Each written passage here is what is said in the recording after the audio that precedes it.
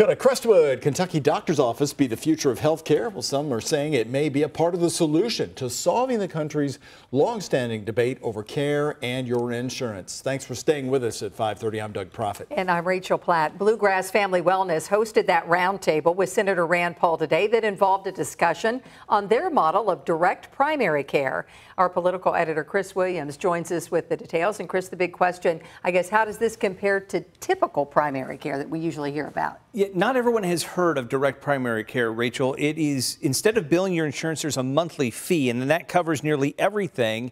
And doctors then say it opens the door for them to negotiate down prices patients pay to specialists if a specialist is needed. Senator Rand Paul took in the stories from the office in Crestwood of Dr. Molly Rutherford, who said she was inspired to start this family practice 2 years ago after getting frustrated by the direction of the healthcare industry. So we want to change the conversation, especially in D.C. We keep talking about coverage, which the real problem is the cost of health care, and expanding coverage by the ACA has not changed that.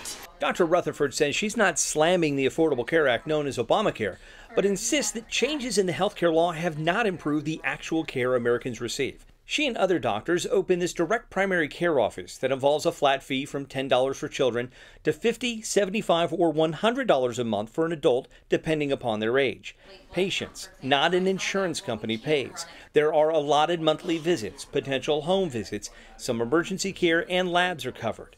They also have a pharmacy that can dispense medications except controlled substances for pennies on the dollar. If a specialist is needed, doctors here refer patients and can help negotiate down the out-of-pocket prices for the specialty treatments. I think we need innovations and we need to think outside the box. What we heard today was an innovation. And she was like, I can't afford not to have you. During the roundtable, patients and doctors described the price-conscious model they claim also allows for a relationship with a physician that can improve quality of care. I pay less than $1,500 a year to have a physician 24/7 and to be able to get in to see her when I need to.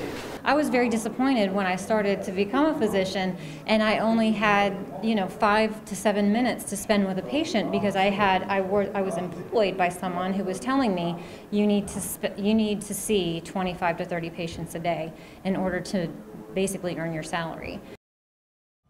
Senator Paul said in the current system, with insurance picking up the prices from $1, patients and doctors are not as worried about the price of care. He called that counterintuitive and suggested the direct primary care model was an example of how some are working to improve the system. Dr. Rutherford said that she's been in touch with Senator Ralph Alvarado and Governor Matt Bevin discussing a possible Medicaid pilot program for direct primary care. Chris Williams, WHAS 11 News.